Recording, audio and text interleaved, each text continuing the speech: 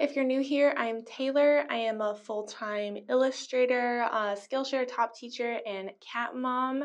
I run a small shop called Daisy and Emma's Stray Shop where I draw cats, almost exclusively cats, and I also do like custom pet portraits and things like that.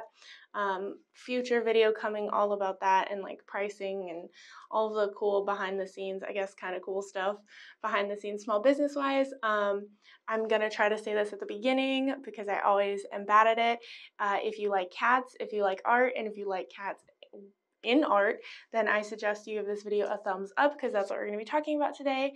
And I would love for you to subscribe. I'm going to be trying to upload once a month. I did that for a while.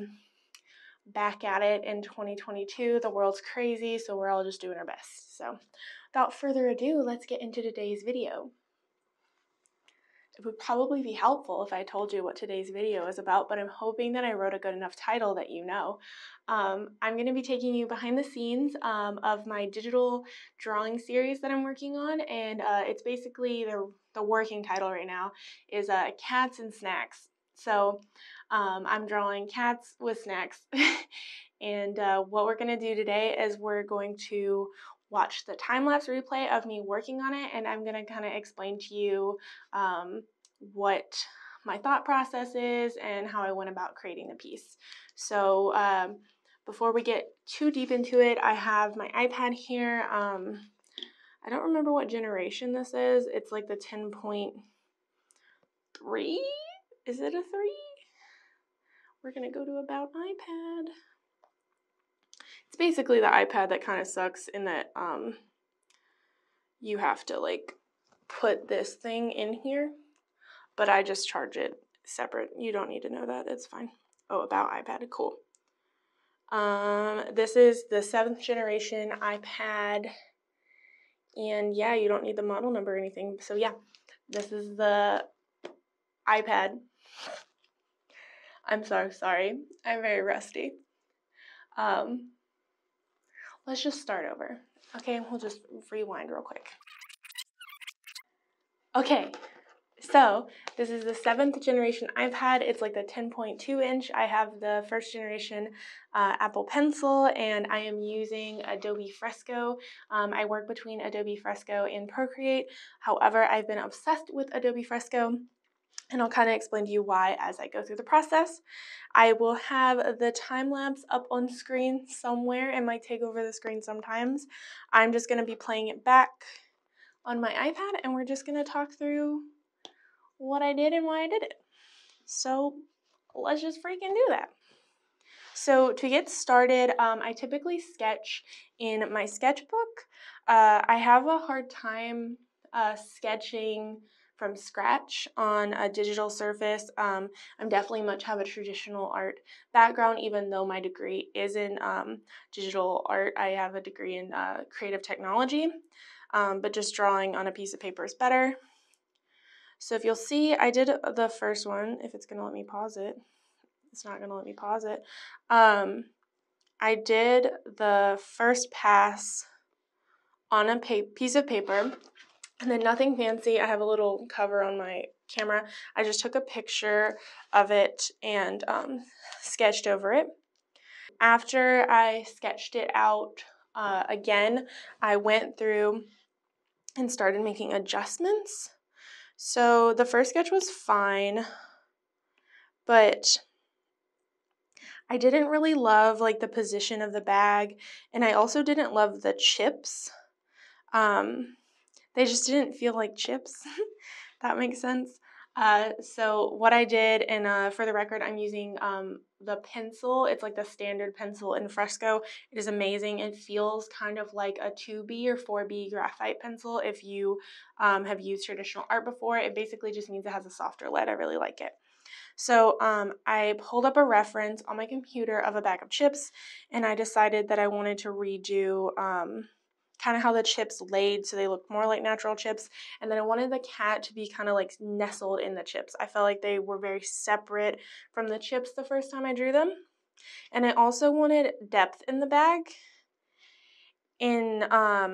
In order to get depth in the bag, I needed to open the bag up so you could actually see inside of it, whereas before the sketch, it like you could see inside of it, but it didn't feel deep. It just felt like it was like flat because it was. I decided that I didn't want to do like a bag logo design. I feel like it was going to take away from the cat, and I wanted the cat to be the main focus. If you can't tell, this series, the cats are going to be like, I guess, this big, or the food is giant. I just like the juxtaposition of the cat like all up in the food. So either way you look at it, either the food's giant or the cat's tiny. So once I was happy with the sketch, and I will preface this is a pretty detailed sketch for me. I don't normally sketch that detailed and do some shading, but I had fun with this one. I thought it was super cute. And then as you see, I pulled reference from an image. I love a certain artist's color palette, and I will put the artist on the screen as well as try to tag them in the description. I loved her color palette, but I also have a color palette that I use. So this illustration is of a calico, which is normally referencing my cat Daisy. So there's a cream color that I use for her fur. There's an orange that I always use, and then there's a brown that I always use. But I kind of wanted to pull some purples and teals, and I really love this illustration. So I pulled from that. And then from here, I tried to do what I typically do when I'm doing traditional art, which is do an underpainting of another color to give it depth. I think the main thing with this one that I was working towards is creating more depth. I feel like a lot of my digital illustrations in the past couple of months have been really lacking that. So I was working on that. And then my main thing that I'm really working on with digital painting is I want it to feel like my traditional painting. In order to do that, I'm trying to make sure that I'm using brushes that make me happy, but I'm also using them in a way that I would use a paintbrush. So obviously this is shaped like a pencil, but I'm like, how would I have applied that if I was using a paintbrush and say gouache, because gouache is my favorite. And I will put the brushes up that I use. They're all free. They're the Kyle T. Webster brushes that Fresco gives you access to. So working on that, again, underpainting, and I was adjusting some shapes. Some shapes were getting a little wonky. I'm also trying to work on like not refining things too much. I'm very guilty of that because it's really easy to Control Z or double tap to undo in digital work. But my favorite thing about my traditional work is that I paint and I mess up, and then I fix it. I don't erase it. I can't erase the paint. And sometimes I will start over, but most of the time I don't. My aunt always did crafts with me, and she always would help me figure out a way to fix something if I had messed up instead of just scrapping it, because then you're kind of wasting the material. So definitely credit her for that. So I did some adjustments, like if I know that like in real life I could have painted over, like when I have like the little orange area and there was like too much, I like painted over it with the white instead of just erasing it. So those kind of things. Keep going. Again, I'll put the brushes up that I'm using. I'm using about 3 or 4. Dude, these chips, I had a really good time with these chips.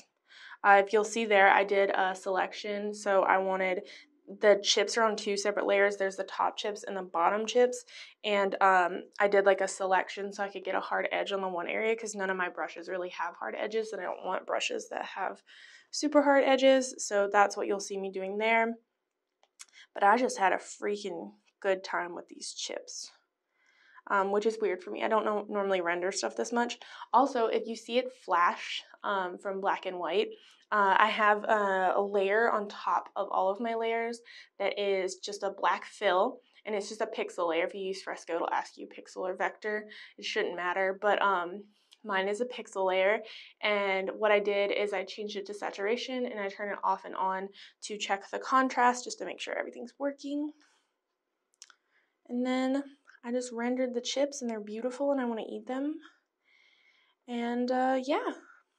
Oh, I also added a shadow, and I did something that I know other artists do. I put the shadow in roughly, and then I took a really awesome, I think it's like the gritty eraser, and then I marked out, like I carved out some of the shape, and I just love the texture, and I'll put a close-up of it.